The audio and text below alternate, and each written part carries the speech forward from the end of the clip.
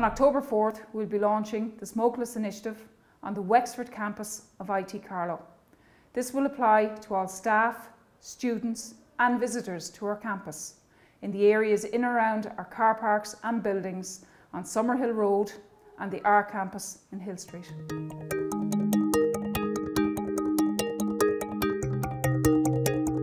The Smokeless Initiative was launched on the IT Carlow campus on February 14th of this year and has been a huge success.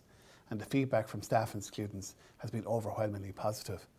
And the decision to extend the initiative to the Wexford campus came as a result of requests from the staff and students there who saw the benefits of this initiative in Carlow.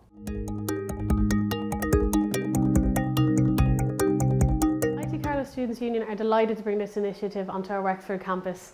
We want to promote a healthy environment for all of our students. It was really beneficial here on Carlow campus and we hope that Wexford will have the same experience.